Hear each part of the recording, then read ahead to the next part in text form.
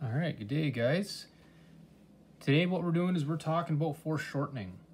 Foreshortening is super important. It really makes your figure drawings really pop out. They're essential for, or foreshortening is essential for making your figures look right. You want to make your figures look exciting, make them look like they're real, look like they're actually occupying space, and this is the way to do it. So this is foreshortening. Foreshortening is basically a form of perspective, but it's a form of perspective on like individual parts of the body, not necessarily the entire body. All right. So for instance, if you have, let's say you have an arm, got an arm and it's going straight out. Something like this. We've got a fist or something like that on the end. What happens with foreshortening is that as, let's say we're going to make this fist kind of swing around so that it's at a right-hand angle. As it gets closer to the camera, it's not going to go down, right? This, if we were to put our fist down like this, it would just look like the fist is going down, right? He's making like an L-shaped stance. We don't want that. We want this fist to look like it's coming right at us. So what happens is as it goes around, it's kind of like on an arc, just like our range of motion video that we watched a while ago. The arc is kind of like this because it's occupying three-dimensional space. So as it gets closer, it actually appears to get smaller. This line here will get shorter and shorter and shorter as it gets closer. The other thing is that this fist is also going to get larger because it's getting closer to you, right? So if my hand is down here, the closer it gets, the bigger it gets, right? That's the same. So even if this pencil here, camera, you'll notice that there's a, down here, the point or the nub is quite small, and this point here is getting quite a bit larger the closer you get to it, right? So if I keep going closer and closer and closer, it's going to get more and more extreme. Now, this is a long pencil, that's how long it is, but as I make it come right towards the camera, it gets shorter. It looks like it's shorter, right? This isn't that long anymore. It's only like that long, whereas it's ordinarily this long. So that is the same with limbs, okay? Hopefully that makes sense. So it gets bigger and shorter. That's the big part. If you can get that in your head, you'll be fine. So that's the core of what foreshortening is. Now the other thing is that as, we kind of touched on this with our perspective video, as our arm comes around, let's just get this back the way we had it. Essentially, we can, if we put like a bunch of rings around our arm, like this, let's pretend that these lines are going all the way around, okay? So this is a three-dimensional object that's going all the way around our arm. As this arm moves, so let's say it's starting to, maybe the whole arm is getting closer to us, like it's swinging around, not just at the elbow, but the entire arm. So this is going to get a little bit bigger, something like that. So these are getting shorter, the bones are getting shorter, but the circles, the joints, are getting larger.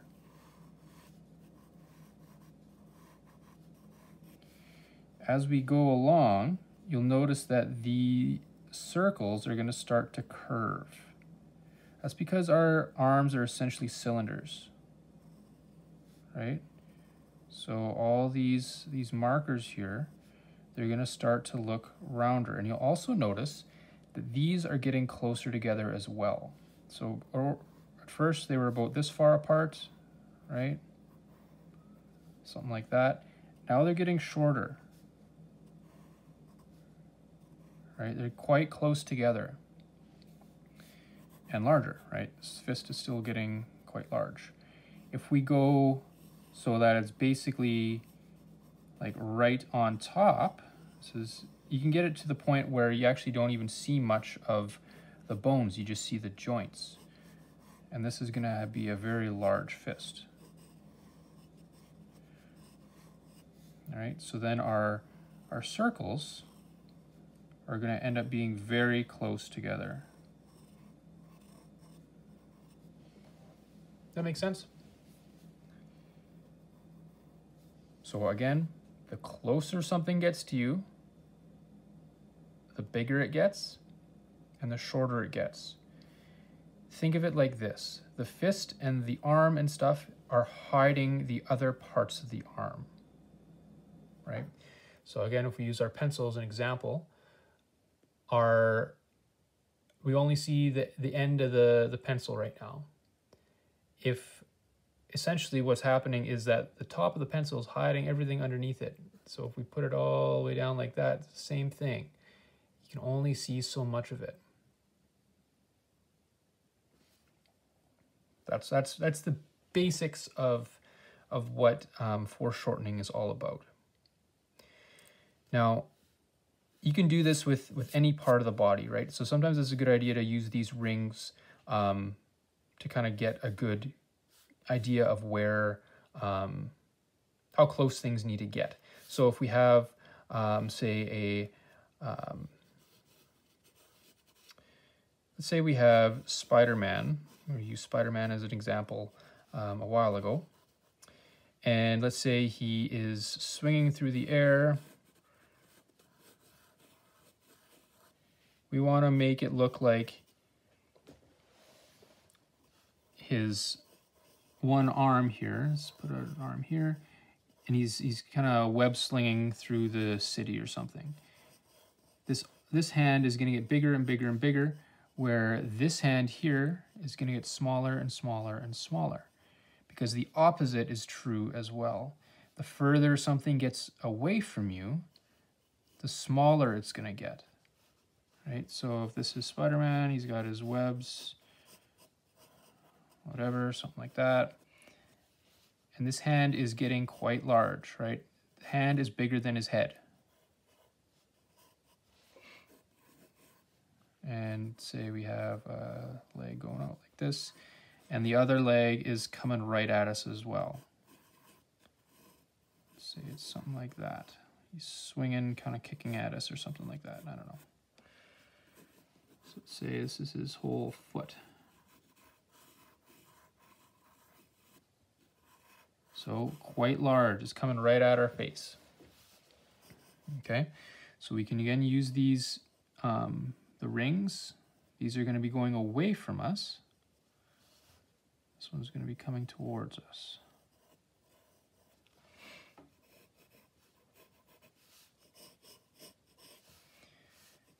This leg here is basically level with the rest of the body. So it's going to be basically flat on there. This one might have a little bit of arcing on the thigh, not much. This leg, however, is going to be getting bigger and bigger the closer it gets to us. Right? You could do the same with the body as well if you want. Put some eyes on them.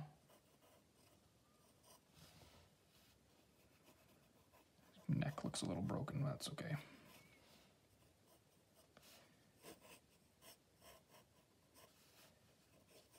And there you have a really basic Spider-Man in with foreshortening.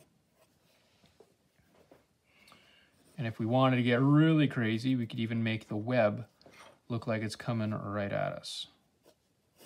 Right, so this web could be going and getting bigger and bigger and bigger, right? Because it's getting closer and closer and closer, right? this web going the other way. So that's the basics of foreshortening. It's an extreme example, and often the extreme examples are the most useful. Let's turn the page here.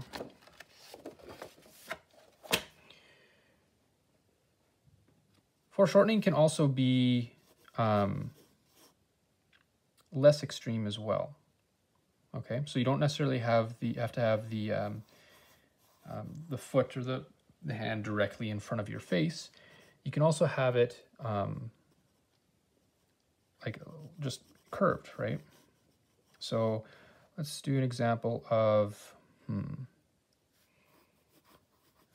the booklet that I handed out to you guys, there's a picture of Batman. Let's just redraw that. So it looks something like this. This is just a basic rendering of what was going on. So this knee here is getting quite short, right? But getting close to the body, or close to the camera. This leg down here is regular, right? He's running, but it's more straight down. This one's coming up. So this knee is really close. It's probably one of the closest things to the entire camera, and this foot has to recede. Right? So it's going to be a big knee, little foot.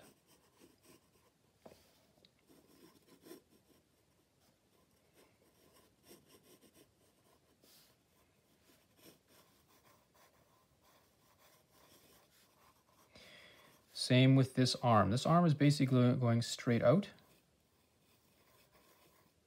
but it is going slightly forward when it's going down here.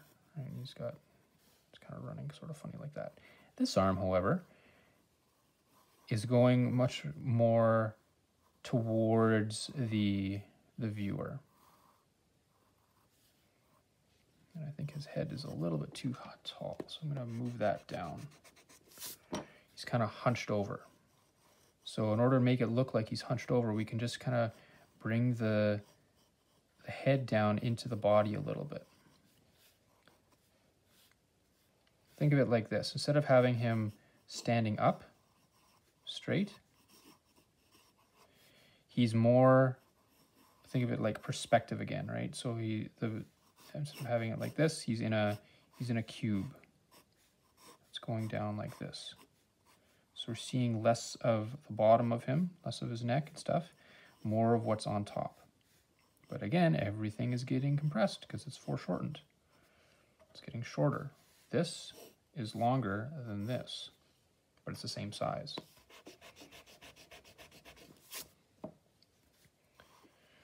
Okay, and then we'll get the hand in there.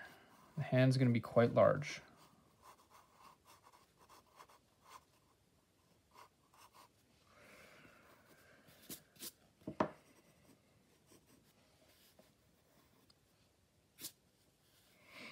Okay, so then we can get the flesh on. And think of these as, instead of just connecting the dots, think of them as cylinders that are now connecting, right? So this is cylinders coming towards us. It's going to be getting a little bigger as it gets closer to us because it's extended towards us. Now it takes a long time to kind of get good at this because your wrist naturally gets smaller the closer it gets to the hand, right? So you kind of got to balance the difference between foreshortening and actually just physically getting smaller. So just keep that in mind.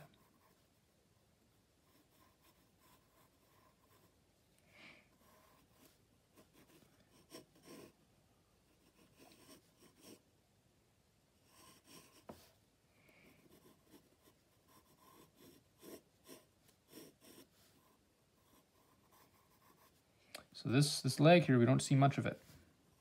It's all being foreshortened. Let's see if you got that. Good. Got his arm here.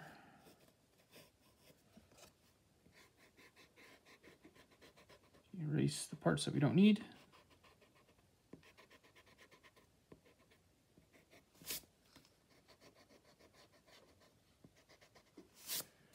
Okay.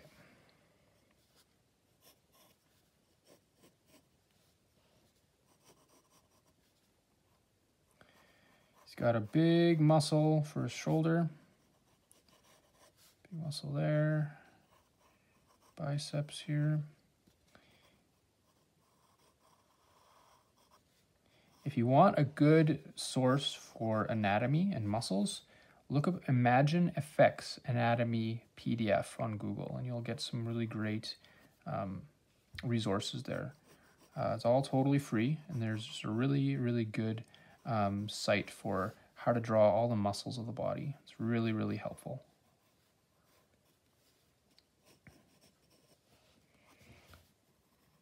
This needs to get bigger. It's got a big muscle here.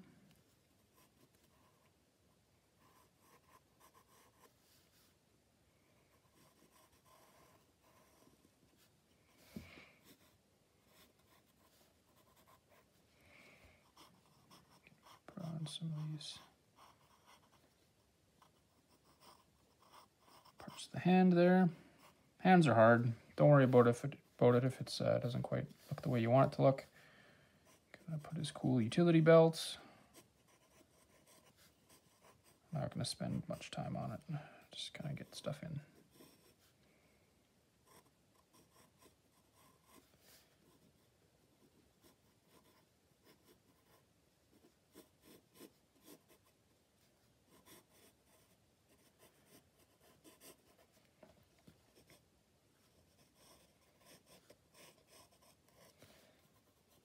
Again, you don't necessarily want every single muscle to be bulging, because that's not how muscles work.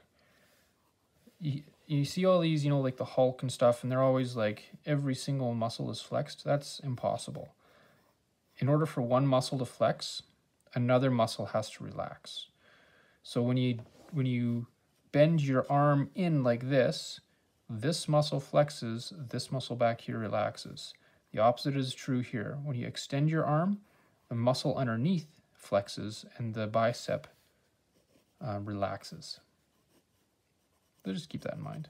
You don't have to have every single muscle bulging. Though it is fun to draw like that.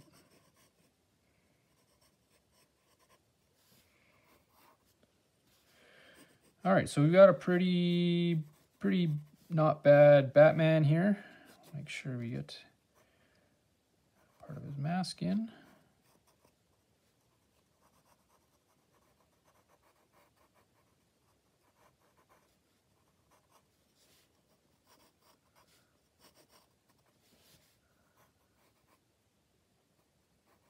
I'm not going to worry about shading this one. Put the bat on.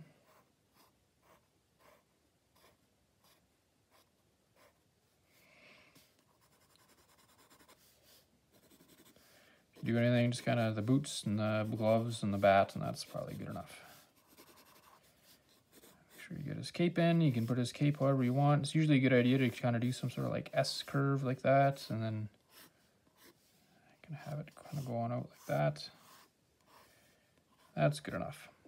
So that's a really, really basic form of foreshortening, right? So we have, it's not super extreme, but there is, this leg is shorter than this leg, right? From there to there, and from there to there. But it looks like he's running. So that's what the illusion that we're trying to create. We're trying to make it look the way things would look. We could also, like if we wanted to try this without foreshortening, right? It might look something like this.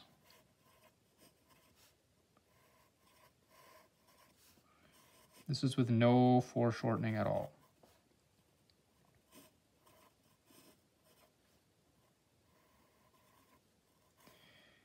Right? It looks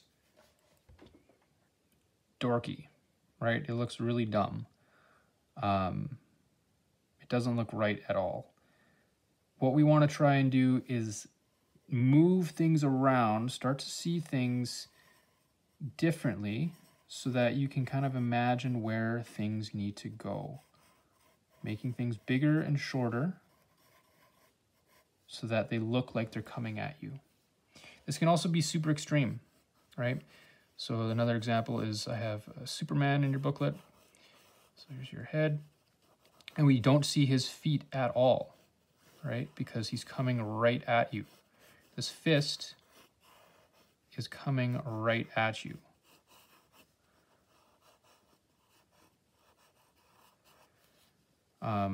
So that's what you can do as well, is having like this really extreme version of what foreshortening can be. This is his fist.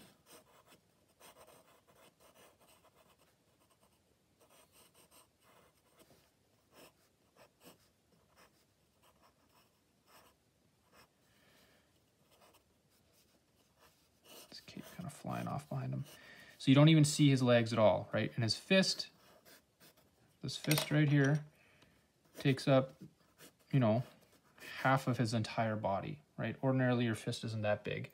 But because we have this really dynamic image, it makes it look like it's like he's coming and he's gonna fly right through you. So yeah, that's foreshortening. Practice it, practice it, practice it. This is really important stuff. This is the most important lesson since actually learning how to draw the figure. So this is the good stuff.